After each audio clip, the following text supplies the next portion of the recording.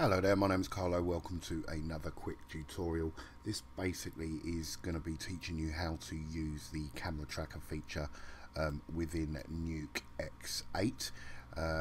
It's very similar, the Foundry camera tracker, to the one that can be purchased for After Effects. So I'm just going to quickly show you, how you would get it up and how you would get it running within the Nuke program. Okay, so first of all, what I want to do is obviously I want to import some footage. So Nuke is very simple, really. It's just a sort of drag and drop scenario, or drag and drop system. So here I've got my brother-in-law sort of playing in his band, so I'm just going to be using that for now. This is a standard MPEG-4 file. The Foundry tracker, you can use it on sort of any files, all the way up to 4K, which is great. So once I've imported my footage in my node graph, what I'm going to do is obviously pair it with my viewer, and that will bring it up into my screen real estate up here.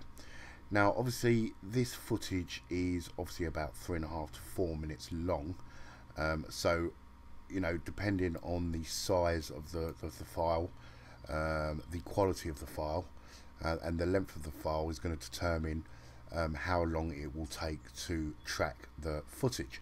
So I'm just going to show you with this quick scene here, and then what I might do is drop a film in and just show you how nicely it will basically render with a high quality piece of footage.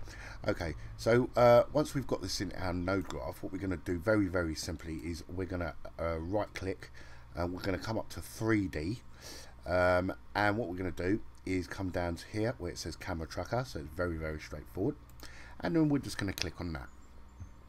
Now what that will do, that will give us another node within our node graph. As you can see here, it says camera tracker, and it will open up a separate box template just up here. So obviously these are all your settings for your tracking tool. Obviously if you're going to track a still, you'd click still. Obviously this is a film, so it's classed as a sequence. You can also create masks within this camera tracker, so it's a lot more in-depth than the camera tracker found on or you can get for After Effects, shall I say. So when we come here, film a black preset, we can basically pick the sort of quality our film has been imported to. So obviously if you've got 4K camera, production 4K, it's got some of the more high-end cameras, as you can see, within your presets. But what I'm going to do is I'm just going to leave it to custom, because obviously I don't know what camera or what quality the camera was that took this footage. So after that, very simple, all we're going to do is we're going to keep the settings the same, and we're just going to track the footage. So just quickly, it's got from 1 to 5,408 sequences within this. So I'm just going to hit track, and basically what that will do, that will start loading up the tracker feature for you to put it in place.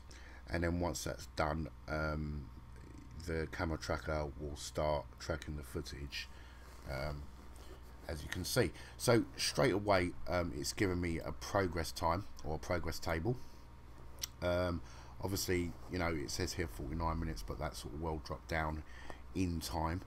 Like I say, it's all based on the amount of things that are going on in your footage, and how many points it has to track. But as you can see, Nuke tracks footage absolutely amazingly. So once this is tracked, obviously very similar to After Effects, you'll be able to insert certain objects or nodes and scene things into your footage. So that's basically it, really. Once this is done, you're free to continue with your project. So yeah, very simple. I'm just going to cancel this out now, because obviously I don't want to track the lot, but as you can see, I've tracked a little bit of it here, and once this is done, what you're going to do is you're going to click on solve the camera. So once that's solved, it'll know exactly where the points are in general. So obviously, you know, I've not sort of rendered a lot, or tracked a lot, so obviously my tracking time is going to be very, very quick. So what I'll do is I'll just let that run in real time for you guys, so you can see exactly what's going on. So very quick. Obviously it's going to say failed, because I've not tracked the whole point. Now obviously, as you can see here in my footage, everything in green, because obviously this has not been tracked properly because I stopped it. Everything in green will be classed as a good point, and all of these not very good. So there's the track length. Sorry, it's the other way around. What am I talking about? Everything in green will be bad.